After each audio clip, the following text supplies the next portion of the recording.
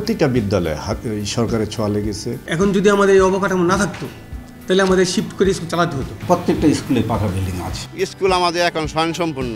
শিক্ষার মান যেমন উন্নত, খেলাধুলার জন্য তেমন ফ্যাসিলিটিস অনেক কিছুই আছে। কম্পিউটারের কিভাবে চালায় তা শিখতে পারতেছি। মাননীয় প্রধানমন্ত্রীর অবদান এবং গোলাম দস্তগি গাজী বীর প্রতীক খসরু পাটমন্ত্রীর অবদান। ঘরে ঘরে এসএসসি পাস কমপক্ষে হলো ছেলে হোক মেয়ে হোক আছে। আমরা যখন হাজির হই তখন উনি সব কিছুকে ফেলে দিয়ে আগে শিক্ষার বিষয়টা দেখেন। মন্ত্রী মহোদয়কে অশেষ ধন্যবাদ জানাচ্ছি এবং কৃতজ্ঞতা জ্ঞাপন করছি।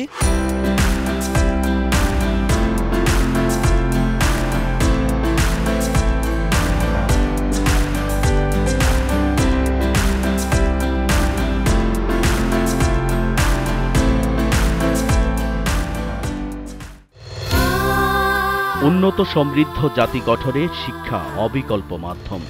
জাতির সেই মেরুদণ্ড ভেঙে দিয়েছিল পাকিস্তানিরা। মাথা উঁচু করা জাতি হিসেবে নিজেদের প্রমাণ করতে বঙ্গবন্ধুর নেতৃত্বে যুদ্ধে ঝাঁপিয়ে পড়ে অকুতোভয় বাঙালি। যুদ্ধের পর জাতির সেই শ্রেষ্ঠ সন্তানরাই আবার দেশ গঠনে মনোযোগ দেয়।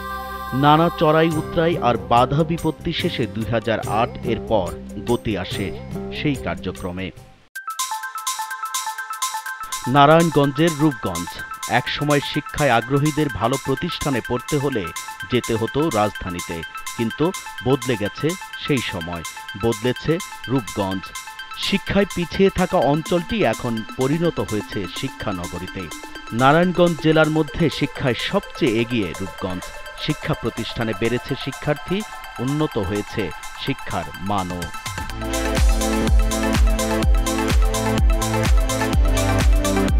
প্রত্যেকটা হাই স্কুল বলেন, প্রাইমারি স্কুল সবগুলি ছিল টিনের ঘরে, কোনো পাকা ঘর ছিল না।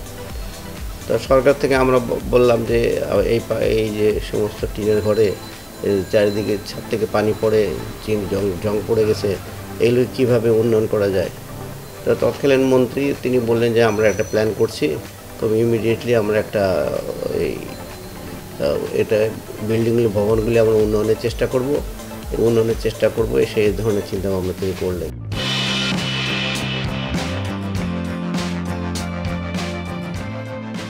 মোরাপাড়া অঞ্চলে জমিদারির প্রতিষ্ঠাতা বাবু রামরতন তৈরি করেছিলেন এই ভবন। বিভিন্ন সময় সংস্কার হয়ে আজ এই রূপ। 1947 সালে দেশভাগের পর তারা এ দেশ ত্যাগ করলে পড়ে থাকে ভবনটি। পরে 1966 সাল থেকে এখানে শুরু হয় শিক্ষা কার্যক্রম। প্রাসাদে চলমান কলেজটির সৌন্দর্য টানে সবাইকে। তবে সৌন্দর্যের জন্য বিখ্যাত হলেও পড়াশোনার মান ছিল প্রশ্নবিদ্ধ। 2008 সালের পর থেকে শুরু হয় পরিবর্তন। এলাকার মানুষের শিক্ষার নতুন কেন্দ্র হয়ে ওঠে এই কলেজ। তখন দেখা দেয় নতুন সমস্যা, শিক্ষার ব্যয়। সেই সমস্যার সমাধানে স্থানীয় সংসদ সদস্য গোলাম দস্তগীর গাজী বীর প্রতীক নেন যুগান্তকারী পদক্ষেপ। সরকারিকরণ করা হয় কলেজটি। সরকারিকরণ করা হবে আমাদের মাত্র উপজেলা মাত্র একটি কলেজকে এবং একটি স্কুলকে সরকারিকরণ করা হবে। আমার চিন্তা করে দেখলাম যে আমরা সেন্ট্রালি লোকেটেড কোন জায়গাটা, যেখান থেকে চারিদিকে এই যে রূপগঞ্জের প্রত্যেকটা এলাকা থেকে একটা সেন্ট্রাল লোকেটেড এলাকায় যে ছেলেমেয়েরা এসে পড়তে পারে সেই ধরনের একটা জায়গা নির্ধারণ করলাম, কোন জায়গায় এটা সুবিধা হয়। তখন ভেবে দেখলাম মুড়াপাড়া অঞ্চলটাই হচ্ছে আমাদের সেন্ট্রালি লোকেটেড এবং কমিউনিকেশন চারিদিক থেকে কমিউনিকেশন এখানে আসে। তখন মুড়াপাড়া কলেজকে সরকারি করার জন্য আমি প্রস্তাব দিই এবং তারই পাশে মুড়াপাড়া পাইলট হাই স্কুলকে আমরা সরকারি করানোর জন্য আমরা ব্যবস্থা নিই। যখন সরকারি হয়ে গেছে তখন দেখা গেল যে অনেক বিসিএস মানের শিক্ষক, আরও উচ্চ মানের শিক্ষকরা যারা খুব ভালোভাবে আমাদের শেখাতে পারে, তারা দেখলাম যে এখানে আইসা শিক্ষা প্রদান করতেছে। মাসিক বেতন যেটা আছে ওইটা আমরা কম দিতে পারছি, অন্য প্রাইভেট কলেজে অনেক বেশি নেই। প্রত্যেক মাসে 20 টাকা করে বেতন। এক্ষেত্রে যাতায়াতের সুবিধাও আছে। ক্রিকেট খেলতে পারি, ফুটবল, তারপরে আমাদের গ্রোভার স্কাউট তো আছেই, মানে স্কুল কলেজের জন্য। তো আমাদের সব কিছু মিলে শিক্ষার মানও যেমন উন্নত, খেলাধুলার জন্য তেমন ফ্যাসিলিটিস অনেক কিছুই আছে। শিক্ষার ব্যয় কমে আসে বহুগুণ, বাড়তে থাকে শিক্ষার্থীর সংখ্যা, সুনাম ছড়িয়ে পড়ে চারদিক। রূপগঞ্জের পাশাপাশি পার্শ্ববর্তী উপজেলা এবং বিভিন্ন জেলা থেকেও ছুটে আসে শিক্ষার্থীরা। উচ্চ মাধ্যমিকের পাশাপাশি অনার্স মাস্টার্স কোর্স চালু হওয়ায় উচ্চশিক্ষার নতুন দিগন্ত খুলে দেয় প্রতিষ্ঠানটি। দ্রুত বেড়ে যাওয়া শিক্ষার্থীদের কথা মাথায় রেখেই করা হয় নতুন নতুন ভবন। আর হাজারেরও বেশি ধারণ ক্ষমতার গাজী অডিটোরিয়াম কলেজটির সামাজিক সাংস্কৃতিক কার্যক্রমকে করেছে গতিশীল। যেখানে একজন একাদশ শ্রেণীতে ভর্তি হওয়ার জন্য প্রথমত 1 মাসের বেতন সহ তার প্রায় 10,000 টাকা খরচ হতো, এখন সেখানে সে মাত্র 2,600 টাকা দিয়েই ভর্তি হতে পারে। 200 টাকা ডিফারেন্স সায়েন্স আর্টস কমার্সের জন্য। আবার স্নাতক শ্রেণীতে যেখানে আগে 1 বছরের জন্য তাকে ব্যয় করতে হতো 12,000 টাকা, এখন বর্তমানে তাকে 1 বছরের জন্য ব্যয় করতে হয় মাত্র 3 থেকে 3,500 টাকা। এছাড়াও অনার্সের ভর্তির জন্য 1 বছরে আগে ব্যয় হতো 16,000 টাকা, বর্তমানে সেখানে 6,000 টাকার মতো ব্যয় হচ্ছে। অর্থাৎ 2018 সালের আগে এখানে শিক্ষার্থীর সংখ্যা ছিল 4,100-র মতো, 4,000-এর মতো, সেখানে বর্তমানে 7 থেকে 7,500 স্টুডেন্ট আমাদের এখানে পড়াশোনা করে যাচ্ছে। গোলাম দস্তগীর গাজী বীর প্রতীক মহোদয় যখন এই কলেজের দায়িত্ব নেন এবং সভাপতির দায়িত্ব পালন শুরু করেন, তখন উনি কলেজের চতুর্দিকে সুবিশাল রাস্তা, এই মাঠ ভরাট, বীর প্রতীক গাজী অডিটোরিয়াম নির্মাণ করেছেন। এখানে 1200 জন দর্শক বসে অনুষ্ঠান উপভোগ করতে পারেন। একটা 4তলা ভবন নির্মাণ করেছেন এবং একটি জরাজীর্ণ ভবন ছিল, এটাকে টিন শেড ভবনে রূপান্তরিত করেছেন। আরেকটি 3তলা ভবন নির্মাণ করেছেন, শহীদ মিনার নির্মাণ করেছেন।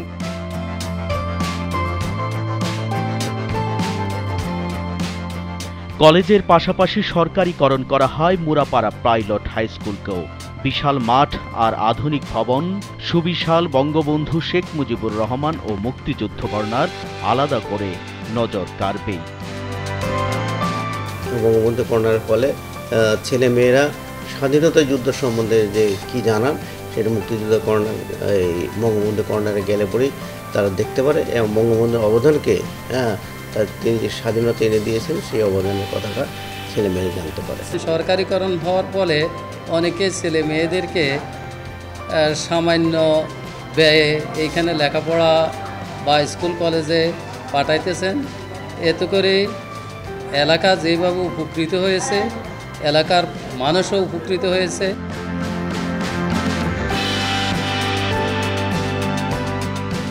এক সময়ের জরাজীর্ণ টিনের ঘর থেকে আজকে কয়েকটি বিশাল আকার ভবন।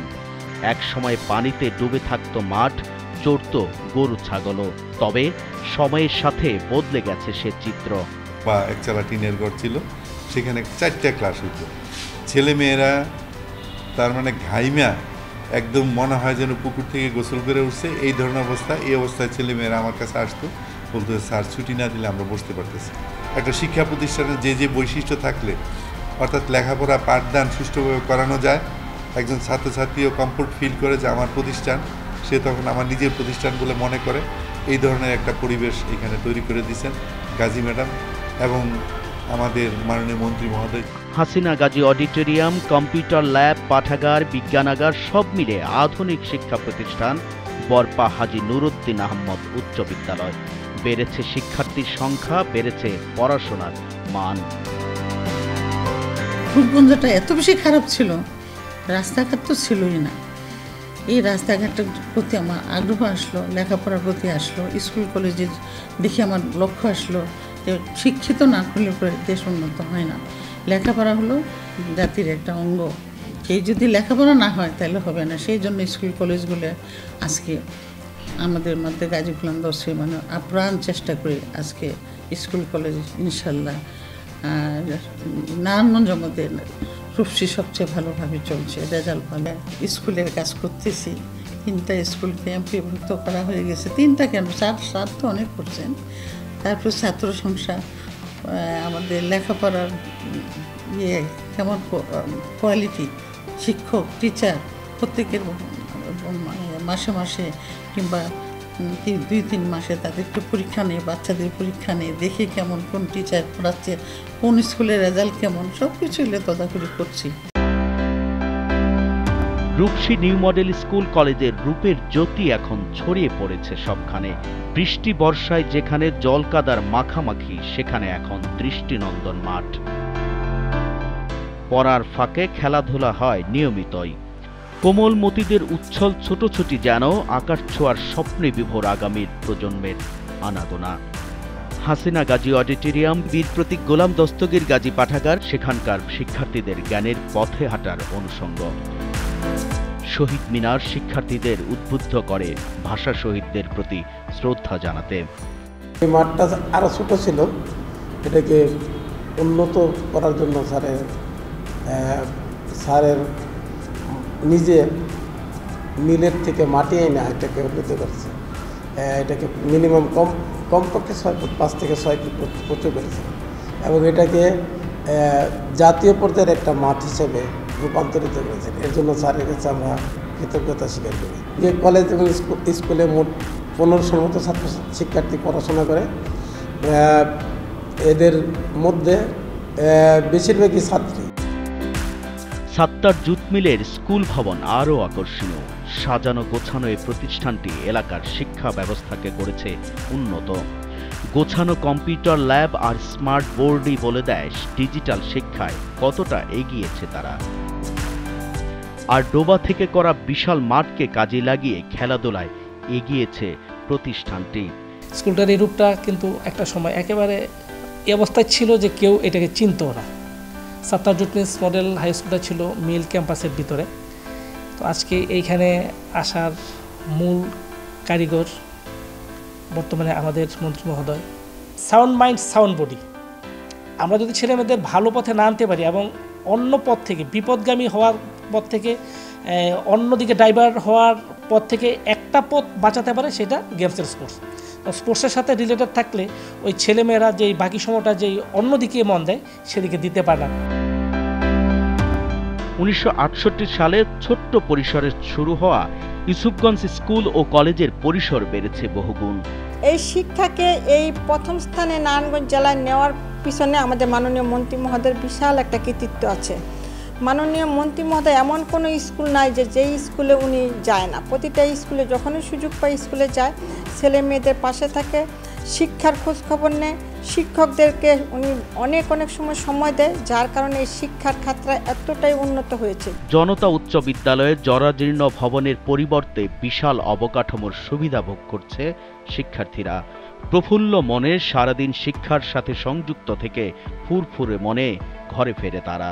আজকে আমরা যে মাল্টিমিডিয়া ক্লাসরুম করি প্রজেক্টরের মাধ্যমে, সেটা উনি 2009 সালেই আমাদের মধ্যে এগিয়ে দিয়েছিলেন। সেই জন্য আমি ধন্যবাদ জ্ঞাপন করছি আমাদের মাননীয় মন্ত্রী মহোদয় জনাব গাজী গোলাম দস্তগীর বীর প্রতীক মহোদয়কে। বিজ্ঞানাগার, ল্যাব, পাঠাগার, ছাত্রছাত্রীদের শৌচাগার, তারপরে বিশেষ করে যে অ্যাডোলেশন সেন্টার, ছাত্রছাত্রীর কমন রুম, এগুলির প্রত্যেকটা বিদ্যালয়ে সরকারের ছোঁয়া লেগেছে। কালনী হিরনাল উচ্চ বিদ্যালয়ের ভবন দাঁড়িয়ে আছে মাথা উঁচু করে। জানান দিচ্ছে অবকাঠামোগত সুবিধার কারণে অবহেলিত অঞ্চলেও কতটা উঁচুতে নিয়ে গেছে শিক্ষার মান। বৃষ্টি এলে ছেলেমেয়েরা বৃষ্টিতে ভিজত, রৌদ্র এলে শুকাইতো। তো সেই সুবাদে আমরা মাননীয় সংসদ গাজী গোলাম দস্তগীরকে আমরা পরিদর্শন করার লাগে অনুরোধ করলে উনি আসেন। আইসা দেখিয়া পরিস্থিতি দেখিয়া উনি তাৎক্ষণিক 5 লক্ষ টাকার একটা চেক প্রদান করেন। করার পরে ওই 5 লক্ষ টাকার চেক দিয়ে আমরা টাকাটা উঠাইয়া আমরা এই স্কুল মেরামত করি। পরের বাজেটে উনি 1,56,1,56,00,000 টাকা বরাদ্দ দিয়ে 4তলা ভবন, আজকে দৃশ্যমান এই যে স্কুল 4তলা ভবন করে দিয়েছে। স্কুল আমাদের এখন স্বয়ংসম্পূর্ণ। আমাদের প্রিয় মানুষ জনাব গোলাম দস্তগীর গাজী বীর প্রতীক যখন সংসদ সদস্য হিসাবে নির্বাচিত হলেন, তারপরে আমার স্কুলের অবকাঠামো এবং শিক্ষার্থীর সংখ্যা, শিক্ষক সংখ্যা সবকিছুই স্বাভাবিক পরিবেশে চলে আসলো। ইতিমধ্যে এগিয়ে যাওয়া আয়াত আলী ভূঁইয়া স্কুলকে আরও উন্নত শিক্ষা নিশ্চিত করতে তৈরি হয়েছে নতুন ভবন। ভুলতা স্কুল অ্যান্ড কলেজের নতুন ভবন আর গাজী অডিটোরিয়ামে চোখ আটকে যাবে সহজেই। চারপাশে ভবন বেষ্টিত মাঠও নজর এড়াবে না। অবকাঠামোগত উন্নয়ন আর দক্ষ ব্যবস্থাপনায় বেড়েছে শিক্ষার মানও।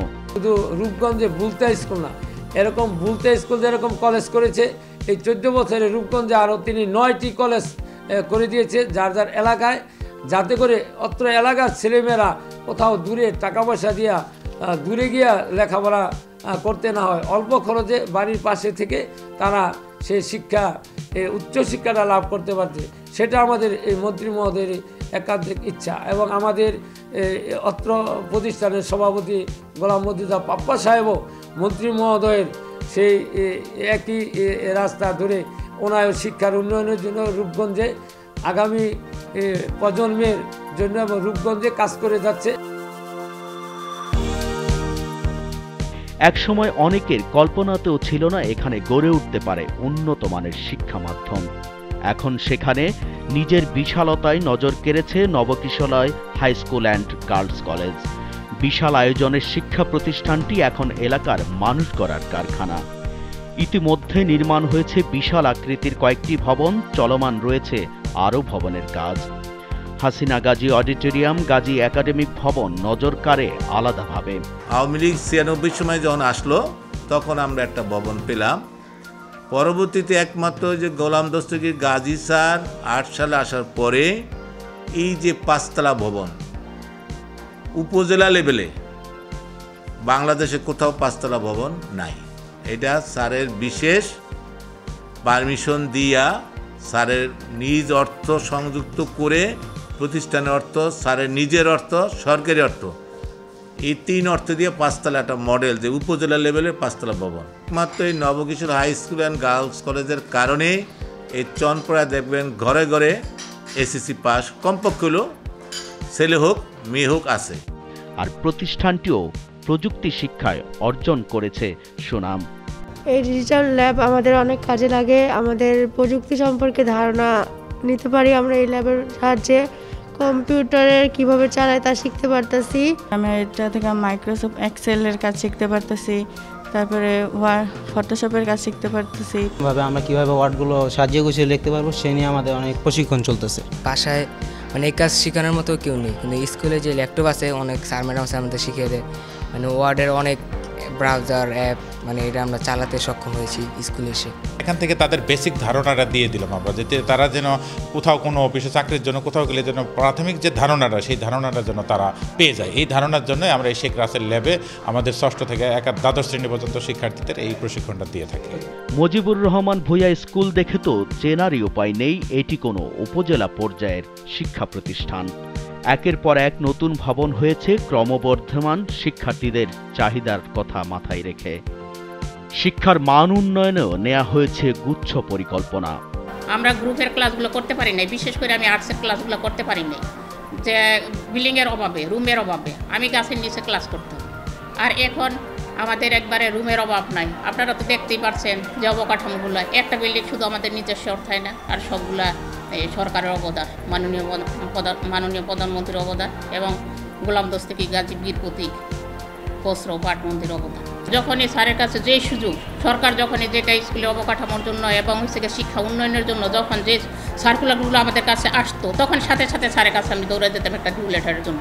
স্যার আমাকে একটু দেরি করে নেয়, সাথে সাথে দিয়ে দিত। এই জন্য আজকে এই স্কুলের চেহারাটাই ধরতে গেলে পাল্টে গেছে। ধর্মীয় শিক্ষায়ও পিছিয়ে নেই রূপগঞ্জ। মাদ্রাসায় গড়ে উঠেছে বিশাল বিশাল ভবন। ধর্মীয় শিক্ষার পাশাপাশি ইতিহাস জানতে গড়ে তোলা হয়েছে বঙ্গবন্ধু ও মুক্তিযুদ্ধ কর্নার। গোলাম দস্তগীর গাজী বীর প্রতীক এমপি, মাননীয় মন্ত্রী, বস্ত্র পাট মন্ত্রণালয়, গণপ্রজাতন্ত্রী বাংলাদেশ সরকার, উনি আমাদের এই অত্র প্রতিষ্ঠানের জন্য অনেকগুলো অবদান রেখেছেন। তার মধ্যে আমাদের যে ভবনে আমি বসে আছি এই ভবনটা 4তলা এবং এই ভবনের 3তলা হয়ে গেছে এবং 4র্থ তলা এবং আরও কাজ উনি করবেন। এবং পাশাপাশি আমাকে বলেছেন একটি ভবন 6তলা ভবন, তিনি অচিরেই আমাদেরকে একটা 6তলা ভবন অনুমোদন দিবেন। অবহেলিত রূপগঞ্জের শিক্ষার রূপ বদলে দিতে শিক্ষা প্রতিষ্ঠানগুলোতে অবকাঠামোগত উন্নয়নকে প্রাধান্য দেওয়া হয়েছে 2008 সালের পর থেকেই, যার ফলে উপজেলার 115টি প্রাথমিক বিদ্যালয়, 37টি মাধ্যমিক শিক্ষা প্রতিষ্ঠান, ইসলামী উচ্চশিক্ষার জন্য 11টি মাদ্রাসা, 3টি ভোকেশনাল স্কুলই এখন আধুনিক সুযোগ সুবিধা ভোগ করছে। আমরা খুবই আনন্দিত যে আমরা একটা ডিজিটাল ল্যাব পেয়েছি এবং বর্তমান সরকারের উন্নয়নমূলক যে সহযোগিতা অবকাঠামো থেকে আমরা শ্রেণীকক্ষ পেয়েছি অনেকগুলো। আলহামদুলিল্লাহ আমাদের স্টুডেন্ট সংখ্যা কারিগরি শাখা এবং জেনারেল মিলিয়ে প্রায় 1200-এর মতো, আর প্রাথমিক শাখা সহ 1500-এর উপরে। তো এখন যদি আমাদের এই অবকাঠামো না থাকতো তাহলে আমাদের শিফট করে স্কুল চালাতে হতো। সেই জন্য আমি মনে করি যে আমাদের মাননীয় মন্ত্রী মহোদয়কে অসংখ্য ধন্যবাদ। বর্তমান সরকার বিশেষ করে আমার মাননীয় মন্ত্রী জনাব গোলাম দস্তগীর গাজী সাহেব যখন রূপগঞ্জে আসেন, তারপর থেকে শুধু আমার বিদ্যালয়ে না, বিভিন্ন শিক্ষা প্রতিষ্ঠানের যে অভূতপূর্ণ উন্নয়ন হয়েছে তা সেই জন্য আমার এলাকাবাসীর পক্ষ থেকে মন্ত্রী মহোদয়কে অশেষ ধন্যবাদ জানাচ্ছি এবং কৃতজ্ঞতা জ্ঞাপন করছি।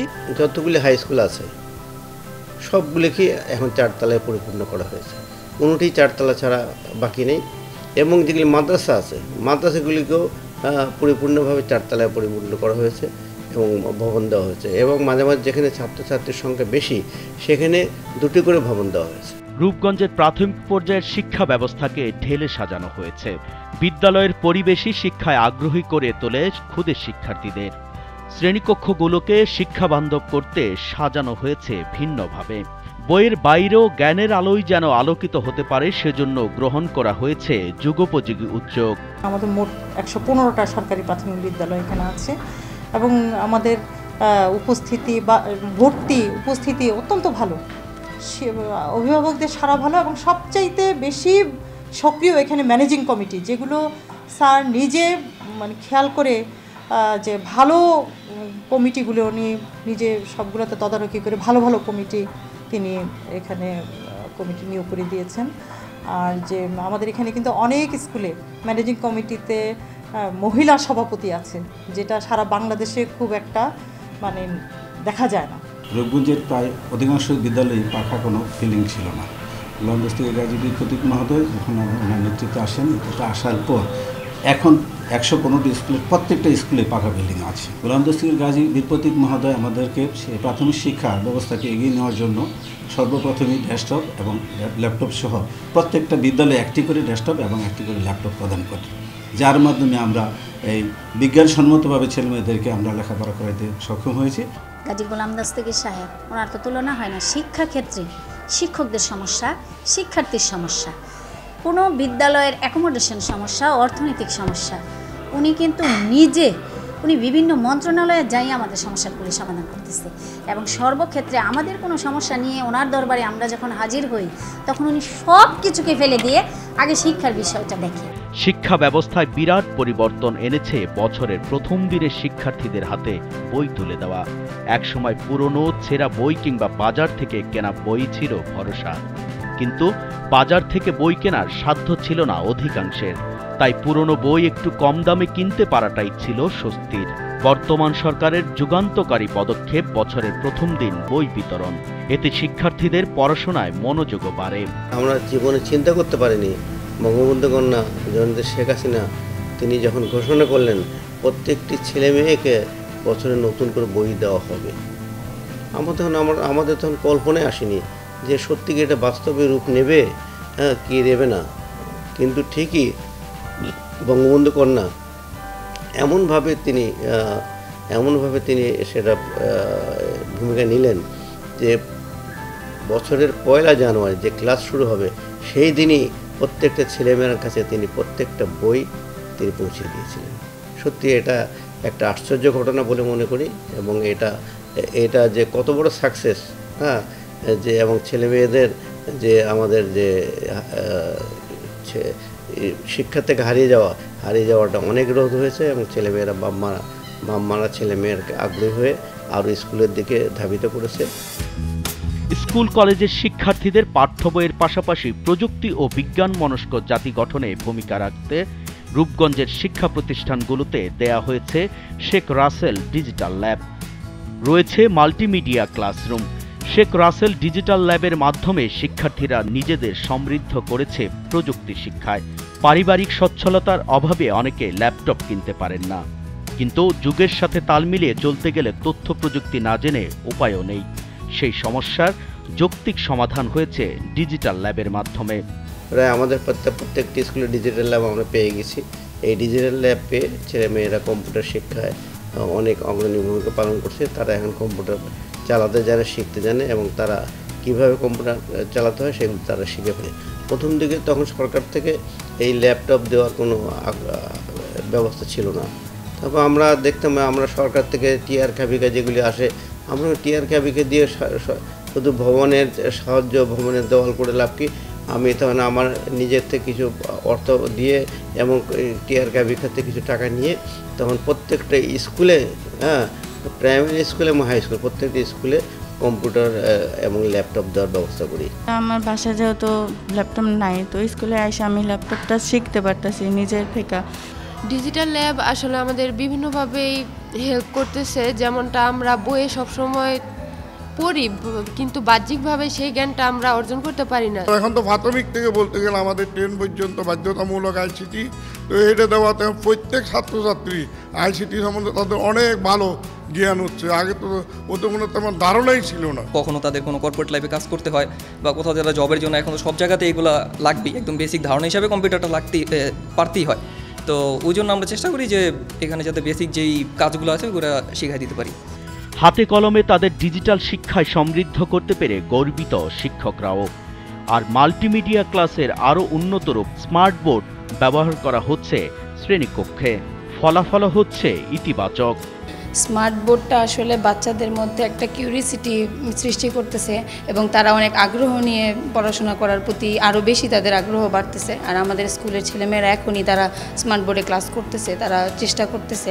এবং এটার মধ্যে আসলে অনলাইনের মাধ্যমে স্কুল অফ ফিউচার আমাদের স্কুলে যা আছে তাদের প্রত্যেকেরই আইডিয়া আছে। স্কুল অফ ফিউচারের মাধ্যমে তারা তাদের অ্যাটেন্ডেন্স, তাদের হোমওয়ার্ক, তাদের যাবতীয় যত শিক্ষা সংক্রান্ত যত কাজ সব কিছু তারা স্কুল অফ ফিউচারের মাধ্যমেই করে এবং তাদের পড়াশোনার ক্ষেত্রে স্মার্ট বোর্ডটা তাদেরকে অনেক হেল্প করতেছে। অবকাঠামোর উন্নয়ন, যোগ্য শিক্ষক নিয়োগ আর দক্ষ পরিচালনা পর্ষদের সমন্বয়ে রূপগঞ্জের শিক্ষা ব্যবস্থায় এসেছে পরিবর্তন।